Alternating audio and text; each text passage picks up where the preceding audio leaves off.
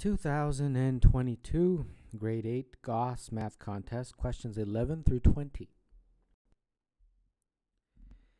The 26 letters of the English alphabet are listed in an infinite repeating loop.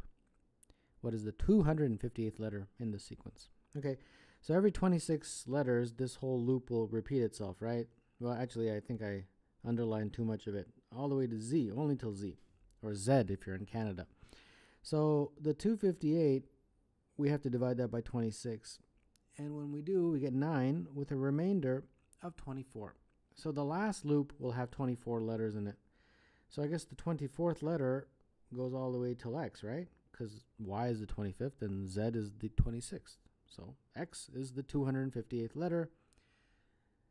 And therefore, unless you made a silly mistake, you should be able to get this.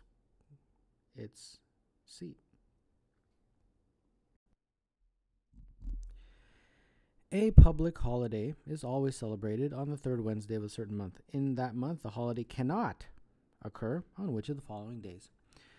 Let's make a little calendar and let's see what happens. So we've got 8, 9, 10, and so on, right? So what we have to do is figure out what it cannot occur on.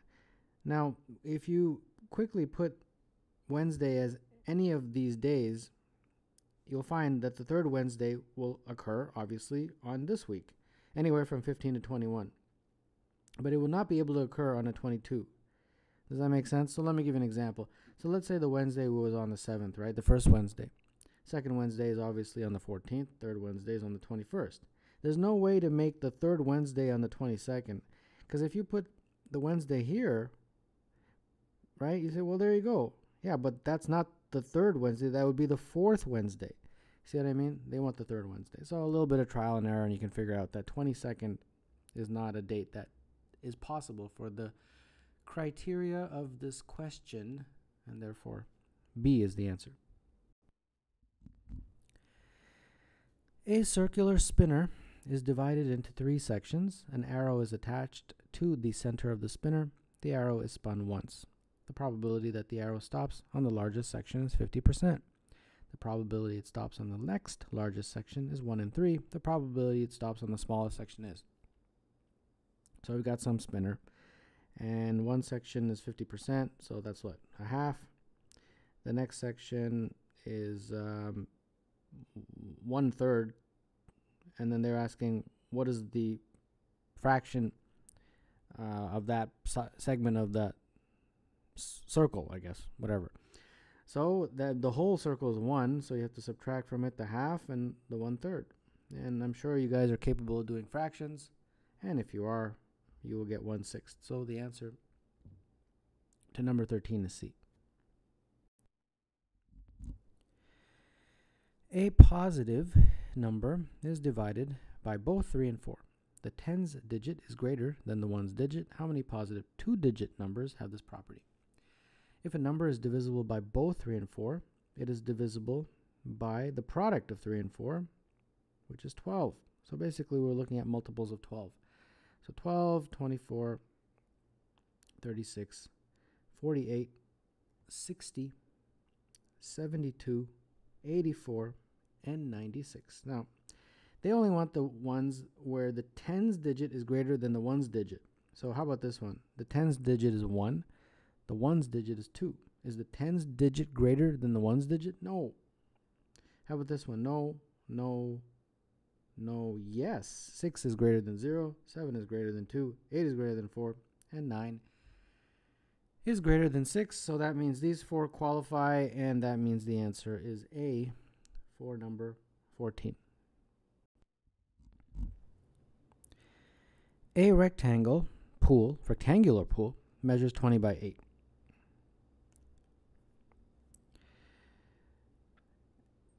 And there is a 1 meter wide walkway around the outside of the pool, as shown in the shaded region, the area of the walkway. Okay, so we'll break it up into a couple segments, that segment, and that segment. So this was 8 from there to there, that's 1, so I'm assuming this is also 1 from here to here. So this whole side is 10. and this side is 1, according to the question stem. And very similarly, this is also 1 and 10, the dimensions. So those guys have an area of 10, right? It would be just 10 times 1. And then this part here, well, that's 20 and that's 1, so that's going to have an area of 20. So total would be 20 plus 20 plus 10 plus 10, total area of that shaded region. And that is 60, right? So 15, the answer is B.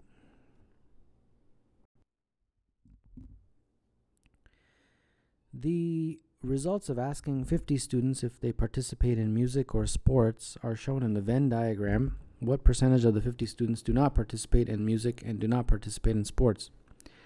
So there's 50 students, and 15 looks like they only participate in music,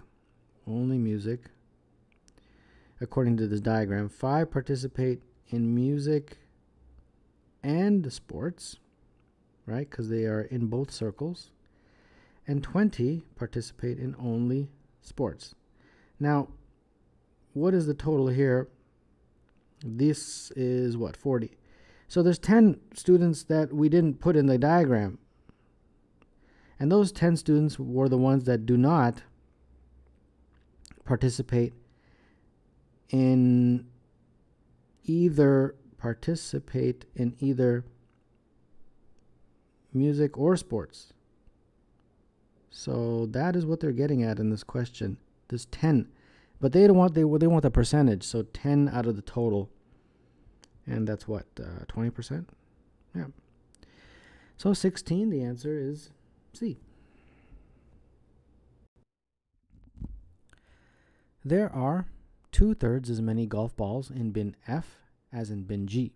If there are a total of 150 golf balls, how many fewer golf balls are in bin F than in bin G? Okay, so we've got this bin here, and we've got this bin. This is F, and this is G. So we'll call this X, and this is therefore 2/3 X, basically according to the question. And they tell me that the total number of balls, which would be 2x plus x, is equal to 150. So you got to solve this. Okay, not a problem. Get a common denominator, and we get 5x over 3 is equal to 150. So therefore, what is that? 5x is 450, and therefore x is 90, right? Yeah, x is 90. So this x is 90, and therefore 2/3 of that would be 60. Now they want you to answer how many fewer golf balls are in bin F compared to bin G. Well, 90 minus 60 is the difference, so 30 is the answer to this question. That would be B, right? Yeah, B for 17.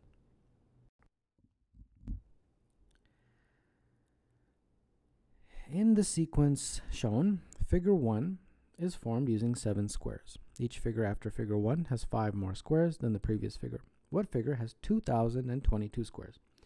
So we have to look for a pattern, right? This has 7, this has 12, this has 17. So the equation is going to be 7 plus 5 times n minus 1, where n represents the figure number. And you can verify that this is indeed the formula by plugging in some numbers. Like, for example, when n is 3, it would become 7 plus 5 times 2, which is 17. And they're saying, when does this equal 2022? So for what value of n? Okay, so solve that equation. 5n minus 5 is equal to 2022 minus 7 is 2015. So therefore 5n is equal to 2020. And then n is therefore equal to 404. And there you go. That is the answer. So figure 404, 18 is therefore C. Mateo, his 300-kilometer trip from Edmonton to Calgary passes through Red Deer. Mateo started in Edmonton at 7 a.m. and drove until stopping for a 40-minute break in Red Deer. Mateo arrived in Calgary at 11 a.m. Not including the break, what was his average speed? All right. So he starts in Edmonton, which is in Alberta, and goes to Calgary, which is also in Alberta, and I've been to both cities. And he passes through Red Deer. I have not been to Red Deer. And he starts at 7 a.m. and he takes the 40-minute break here. So that's just, he's not driving. And then 11 a.m. is when he arrives. So his total drive time from 7 a.m. to 11 a.m. is not that full 4 hours. It's 4 hours minus that 40 minutes. So that is what? 3 hours and 20 minutes? Yeah. So in terms of a fraction, that would be 3 1/3 hours. Okay. Well, the formula is speed is equal to distance over time. You guys remember that. So speed would be distance, which is 300 kilometers according to the question. Time is 3 1/3 hours. And therefore, let's see here, 300 over 10 over 3, which is 300, invert and multiply, 3 over 10, and that looks like 90, right? 90. And of course, it would be kilometers per hour. And that is C. Equilateral triangle ABC has side lengths 4. The midpoint of BC is D, and the midpoint of AD is E, the value of EC squared. Okay, so let's draw a diagram. Try to draw an equilateral triangle.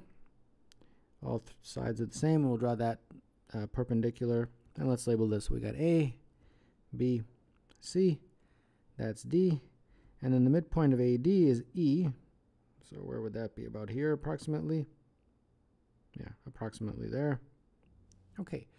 So let's work with this now. So length is 4, 4, and 4. So when you draw the midpoint D, it chops that into 2 and 2. And first we need to figure out AD. So using Pythagoras, AD squared plus BD squared is AB squared, right? Pythagorean theorem, which I assume grade 8 people know, because that's how you would do this question.